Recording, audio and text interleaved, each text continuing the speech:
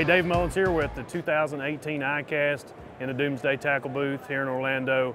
We got some new products from Doomsday this coming soon, and it's going to be called the Roku K.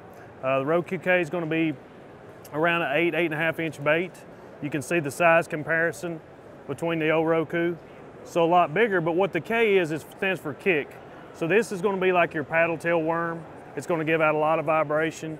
But like our other worms, it's going to be a multi-function worm. So you'll be able to pull this tail off and use it like a magnum worm for dragging ledges, say on the Tennessee River or on places like Rayburn for big fish. But that's it, Roku K, multi-function.